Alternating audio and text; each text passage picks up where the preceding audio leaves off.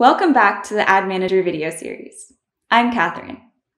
Now that you've signed up for Ad Manager, you can link your Ad Manager and AdSense accounts to ensure you're maximizing demand for your inventory.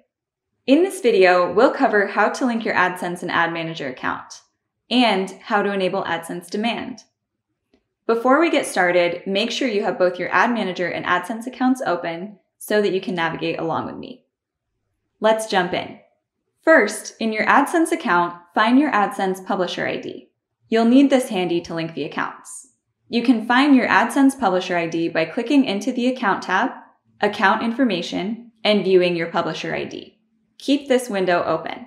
Next, open up your Ad Manager account and click into the Admin tab.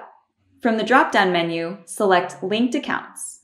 Then click the blue New AdSense Link button. A side panel will appear for you to fill out.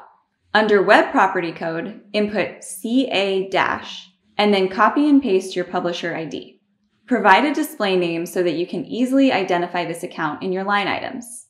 Provide an email address if you'd like and verify your account by either adding in the zip code or last 5 digits of a phone number associated with your AdSense account.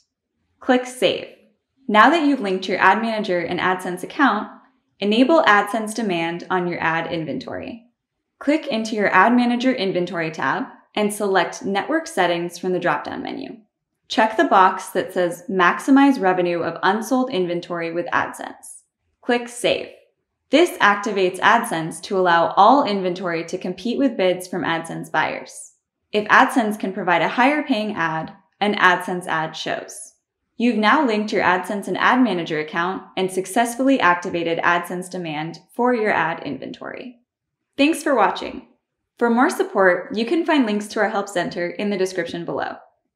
Make sure to subscribe by clicking the subscribe button to stay up to date on our latest tips for Ad Manager.